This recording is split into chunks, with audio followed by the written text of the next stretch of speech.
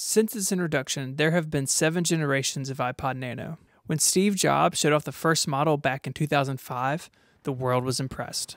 I've got a pocket right here. Now this pocket's been the one that your iPod's gone in, traditionally. The iPod and the iPod mini fit great in there. You ever wonder what this pocket's for?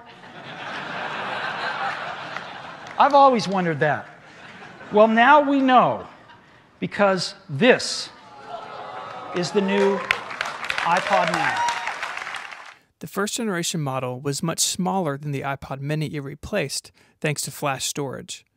Available in 1, 2, and 4 gigabyte models in both black and white cases, it made music portable in an all-new way. It weighed just 1.5 ounces. The color screen was just 1.5 inches across, but was bright and could be used to show off album art as well as photos synced over from iTunes. Thanks to its small size, the Nano became an instant hit. It was great for runners, and starting at just $149, it became the gift to give during the holiday season. Apple didn't rest on its laurels. A year later, it replaced the iPod Nano with a second-generation product. This iPod Nano was technically more or less identical to its predecessor, but came in a colorful new anodized aluminum case like the iPod mini did. The black model, however, was a little more expensive and only available with 8 gigs of storage. Personally, I was always partial to the blue. 2007's third-generation Nano was a big departure from the previous candy bar form factor. This so-called Fat Nano came in pastel colors and could play video on its 2-inch 320 by 240 display. With this wider display, Apple made its first change to the iPod Nano's UI, giving it a 2-up look with album artwork, photos, or graphics on the right side of the menu screens. This UI would also be found later on the iPod Classic. For 2008 and 2009, Apple returned the iPod Nano to its candy bar roots. Both years were full of numerous color options. The taller screens were touted to be even better for watching video on the go. Simply tip the iPod over and you were off to the races.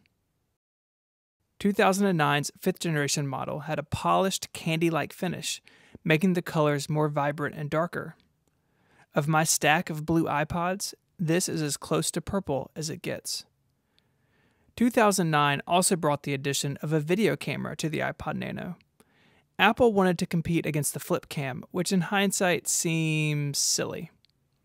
As you can see from this video, the 640 by 480 video isn't much to write home about these days, but for a device that costs as little as $149, you really can't blame Apple for trying.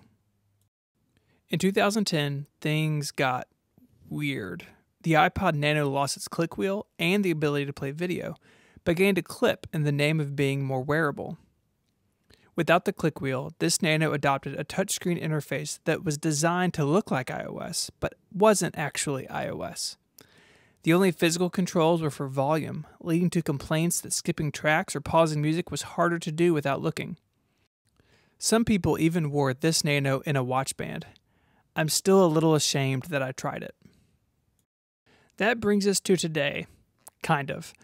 The current 7th generation iPod Nano still has a touchscreen, but has returned to the candy bar form factor. It has physical controls down one side and Bluetooth, making it easy to stream music to a speaker or even your car. Gone is the 30-pin dock connector, replaced with the more modern Lightning port. But don't be fooled. This iPod Nano has basically been unchanged since 2012, with the exception of some color changes to the case.